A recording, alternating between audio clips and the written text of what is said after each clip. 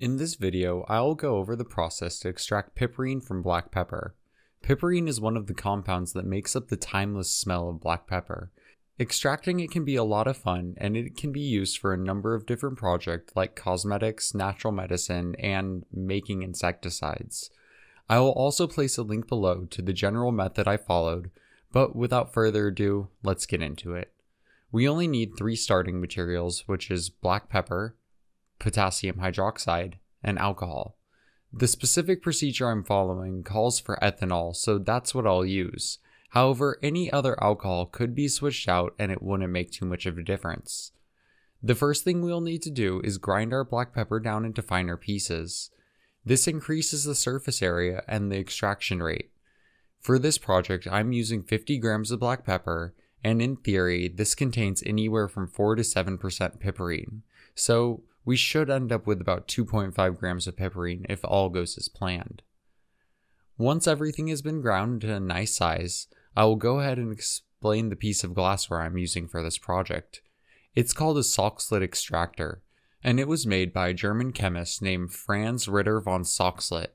He created this piece of equipment to originally help separate milk from fats, though since then it has been a way to speed up a hot solvent extraction.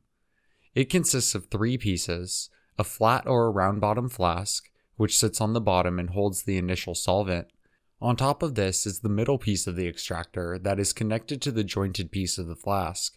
This is where the extraction takes place, and you will see that in just a few minutes.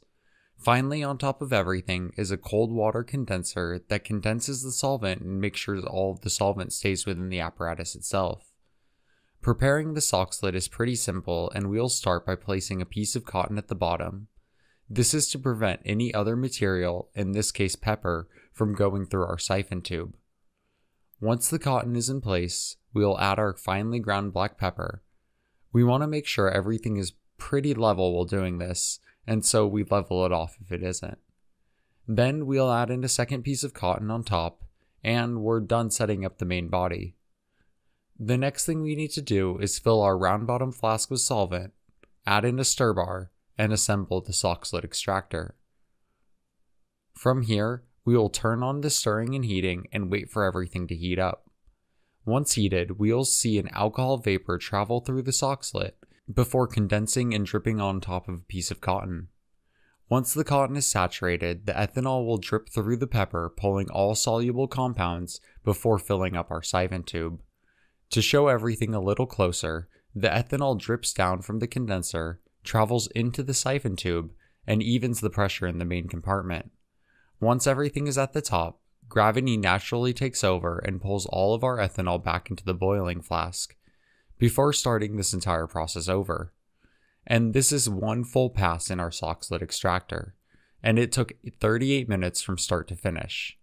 I'm running it for 4 total passes to make sure I get all available piperine to be extracted.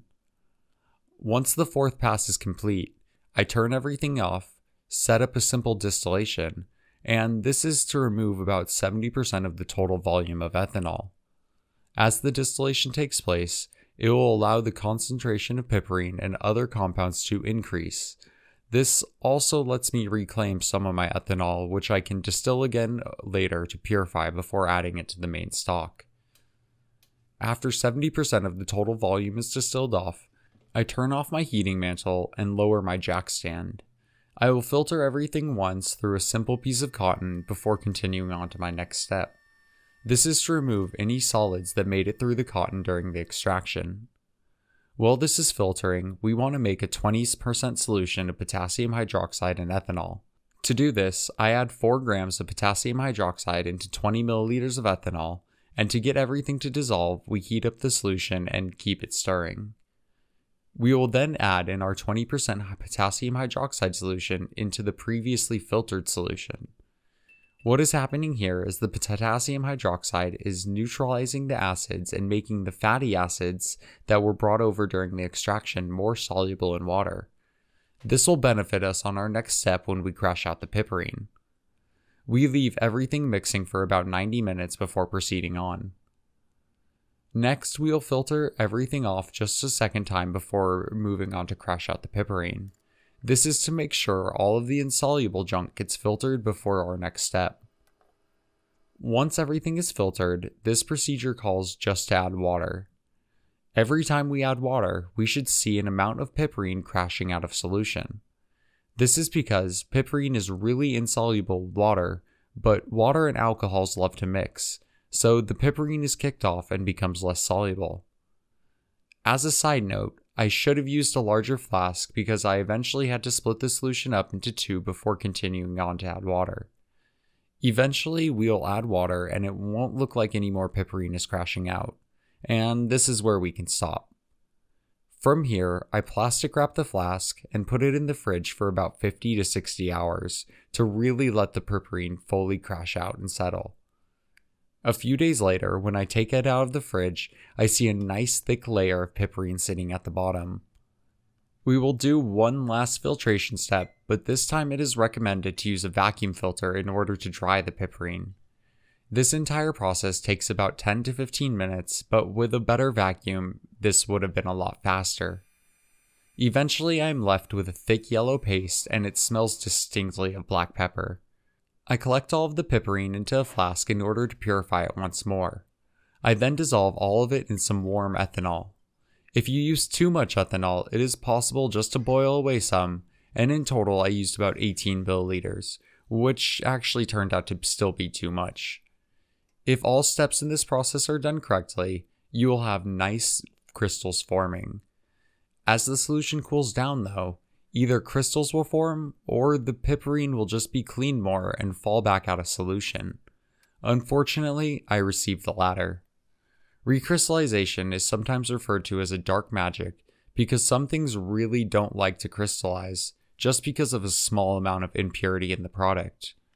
In future videos, I'll probably come back to this project and try to achieve crystals one more time, though I do have my hand full right now with some other projects that, in my opinion, are much better and much more fun. In the end, I got about a 3% yield of piperine, which in all actuality is pretty low. When I finish my projects, I like to do an in-depth process review in which I find areas which could have been executed better. Usually it has something to do with adding too much solvent, not mixing things for long enough, or similar small mistakes that can be changed. In this process review, I realized I should have used about 3 times more potassium hydroxide than I did. Besides this, I could have grinded up the pepper into a more uniform size, and I should have used less ethanol in the recrystallization step. All of these things put together would have probably ended in a more purified and nice product, but at the end of the day, learning from the mistakes is the most important thing. I really feel fortunate to be able to bring these videos out, and I want to thank my Patreon subscribers for always being a great community and helping support my videos, and you can see their names here. Finally, here's a list of all the videos I'm planning for the future, and until next time, have a great rest of your day.